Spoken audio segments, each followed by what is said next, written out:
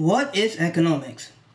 Well, economics is the study of scarce resources and how people, businesses, and the government make decisions with the given resources that are provided to them. What are scarce resources, or scarcity, you may ask?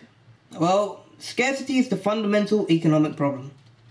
This problem is that there are unlimited wants but limited resources. Due to there being limited resources, we are unable as a society to fulfill every human being's wants and needs. Now let's say you wanted to go to the cinema to watch the new La La Land film, which I highly recommend, by the way. However, you're also craving for a burger from Five Guys, but all you have is £10. Now, you're going to have to choose between watching La La Land or going to Five Guys. This is an example of a decision you are forced to make due to scarce resources, which in this case is money, your £10 note. Why is economics a social science? Well, unlike natural science, such as physics, chemistry, and biology, in economics we cannot conduct scientific experiments.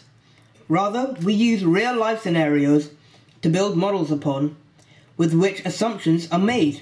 A key assumption that is made in economics is the assumption that events occur with ceteris paribus. What? Now, it's not as confusing as it sounds. Ceteris paribus is just a Latin phrase that means other things equal.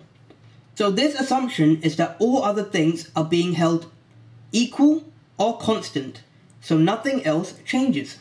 For example, let's say the demand for footballs increased during the World Cup. Now, using the law of demand, which we will get into in another video, we would say that the price of footballs will also increase, ceteris paribus. This means that we are assuming that every other factor in the price of footballs stays the same, even including the supply of footballs. Now, this concludes the first video on A-level economics and concludes the topic of economics as a social science.